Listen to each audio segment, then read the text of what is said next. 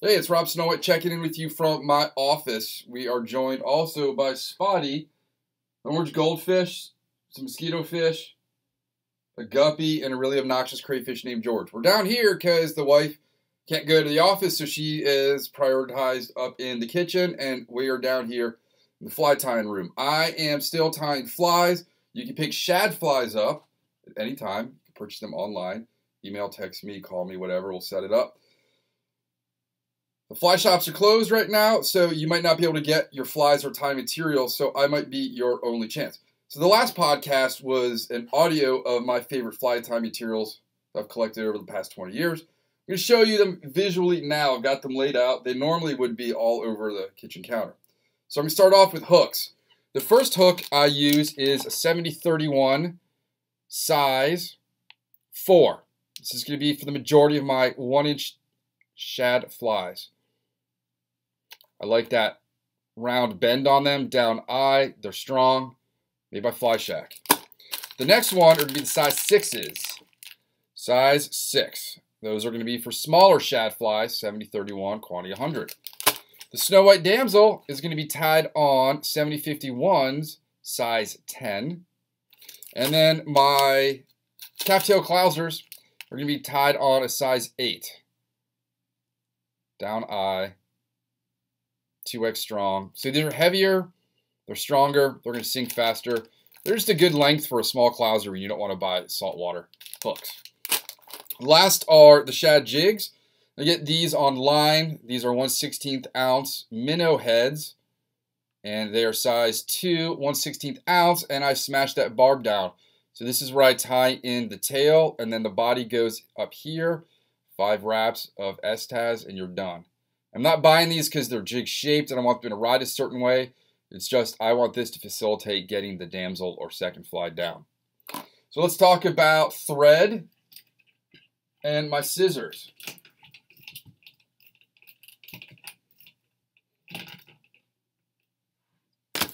Scissors, I'm going to be using these.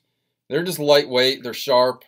I can get in and tie things really quickly and not worry about getting these lost. I can usually see the bright yellow somewhere.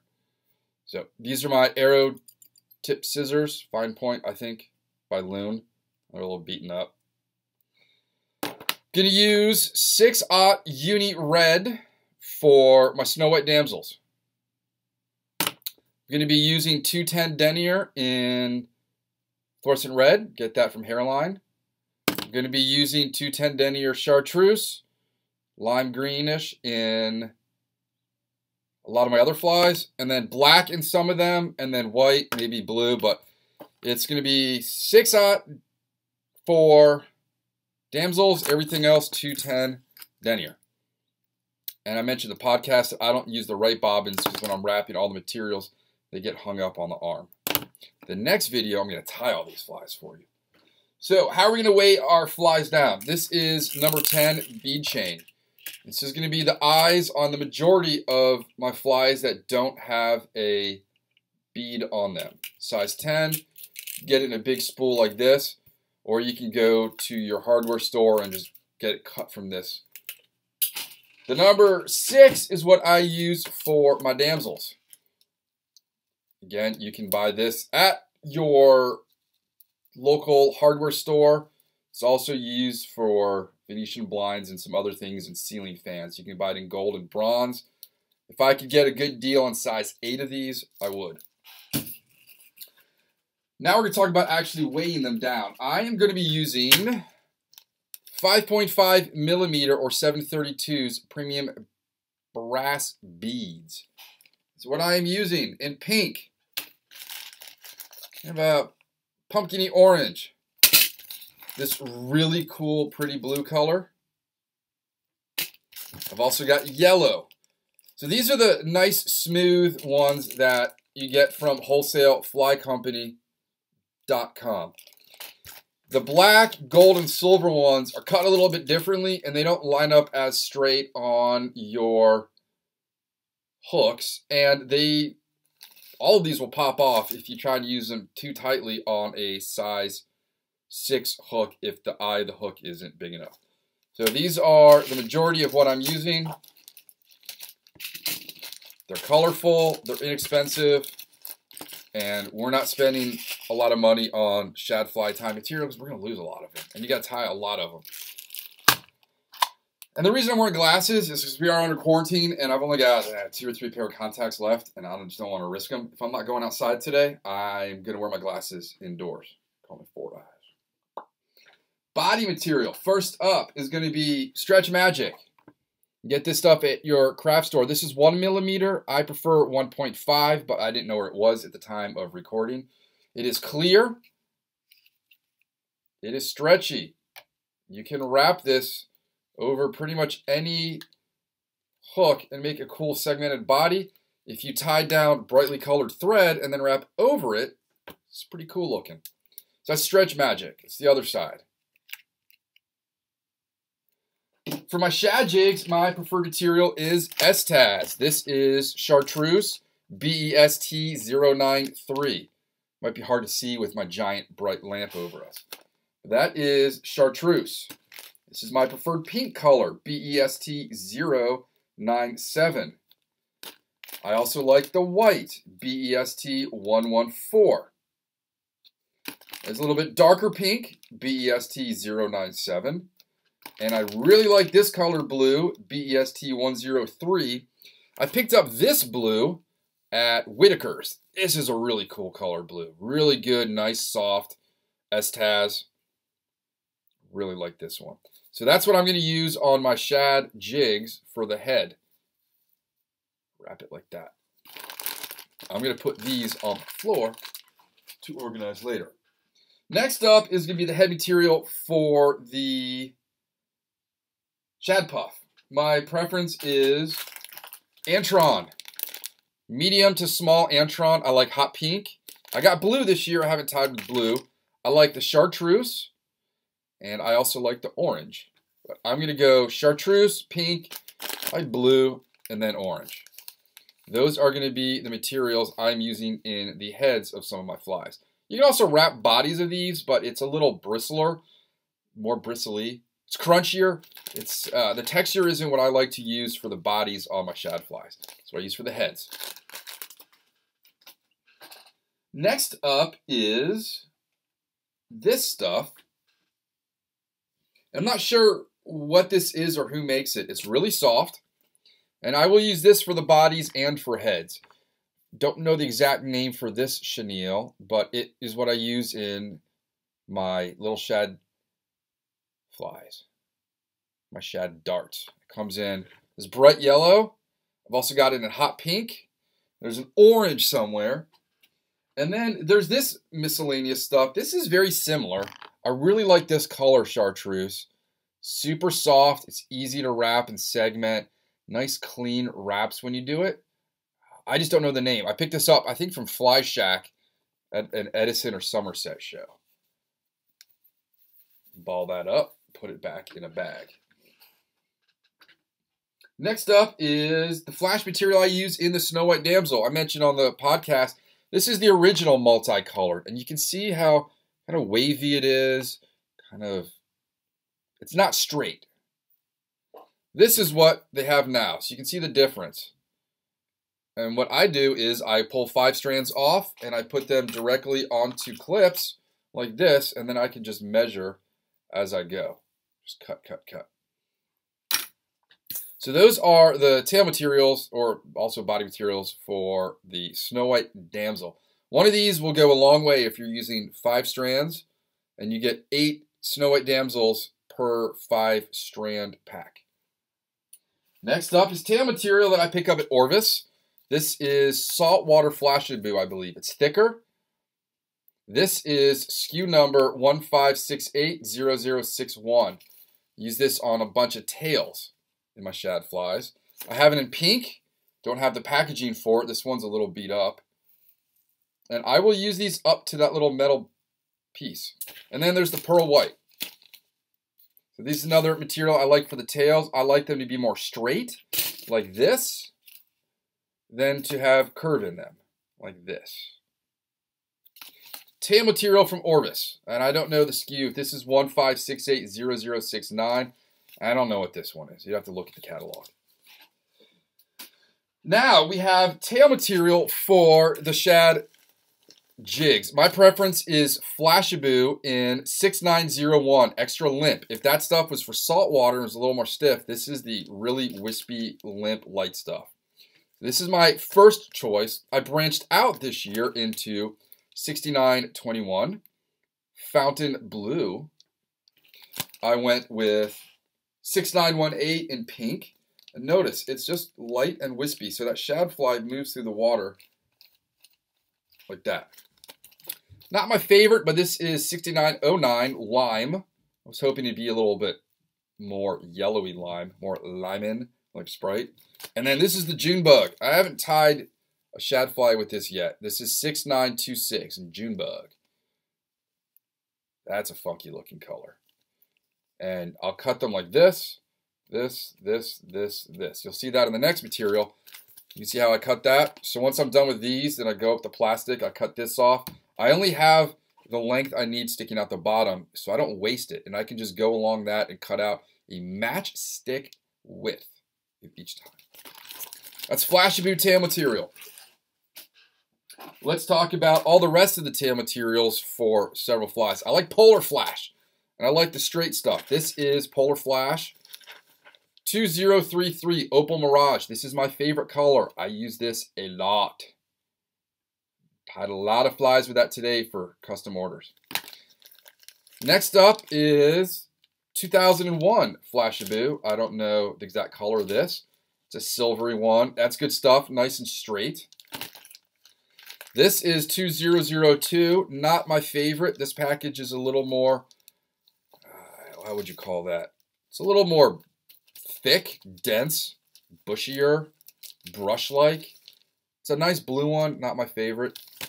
I do not like this one either, 2003. I can feel the density and thickness when or maybe it's just me, but I can definitely feel a difference in the thickness between these two. The one I really don't like is 2004, this pink. I just don't like the way when you tie it in, it kind of just, see how it's all just sticking in different directions? I want them to be a little more straight. And you can see again how I cut out just what I need. 2009 is another really nice color. And lastly, this is Polarflash Blue Rainbow 2014. That's from the Bear's Den. Go see Anthony up there if you're getting out of your house. I really want to drive up. Fish with Anthony for big stripers, but I used to not have time. Now I've got time, but I'm stuck in a house. I don't even know if I'll be guiding for shad soon. I've got a dude who wants to go out on Saturday. I might do that. You have to stay 20 feet away from me, dude. All right, that is it for those. I forgot to do some other body materials. This is from Cascade Crest Tools. This is New Age Chenille, New Age Body Chenille. So I use this in some of my flies. This is even crunchier than the other chenilles, but it's got little glitters in it. This is SS Fancy. This is Klondike Gold. You can hear it. Do you hear how bristly it is and crunchy? This is White Pearl. Get these by the ski. There's a guy on eBay. Your local fly shop may be able to help you. There's a pheasant tail stuck in it. That's why you don't wear socks in my office. That's the white. This is Kilowatt Red. This is really cool, bright, pink, hot neon red. And last is Winter Run or Steely Blue. You can hear it. For you, what is it called when you listen to people eat online? It's like that. All right. And then we have, oh boy, the Korean scrub yarn. I use this material in a box.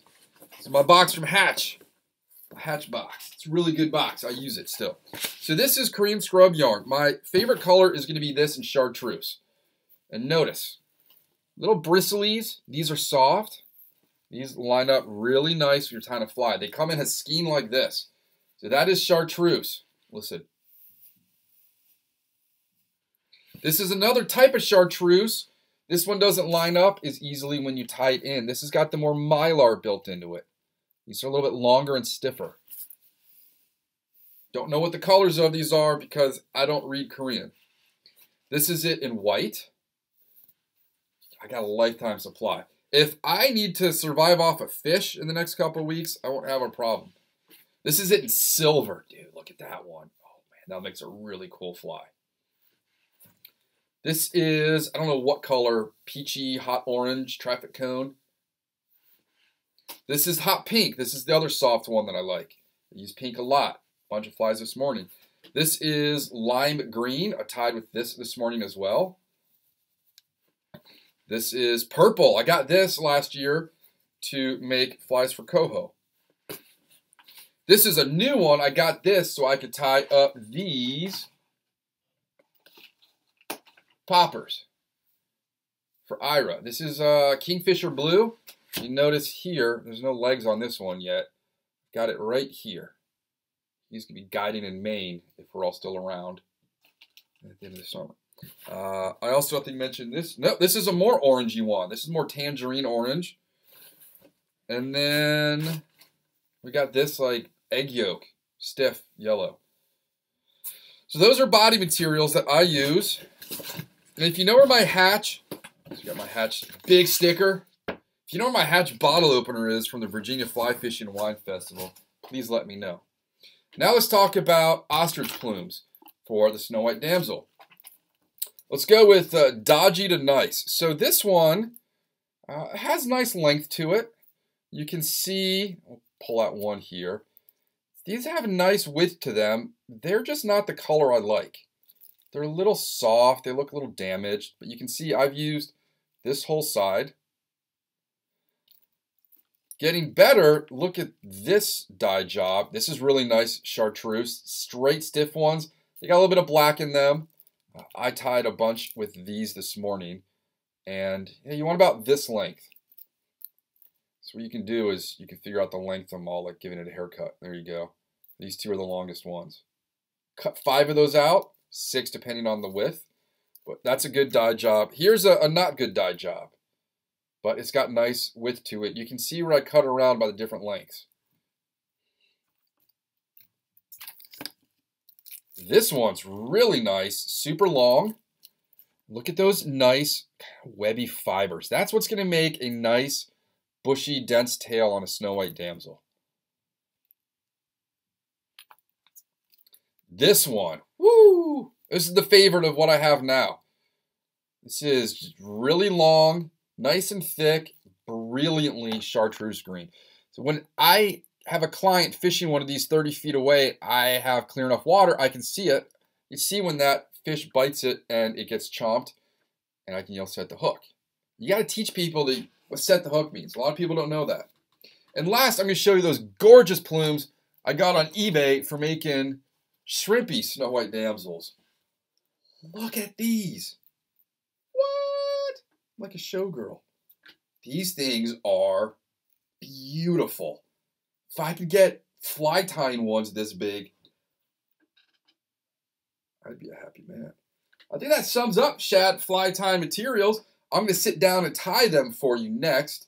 And this will all help us just get through the 2020 coronavirus thing.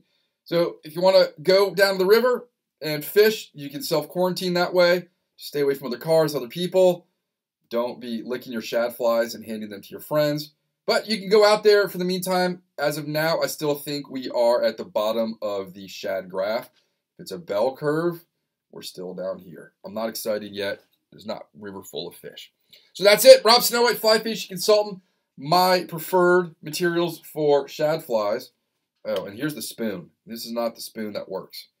But if you want to solder a spoon with a hook, that's what they look like. Thank you.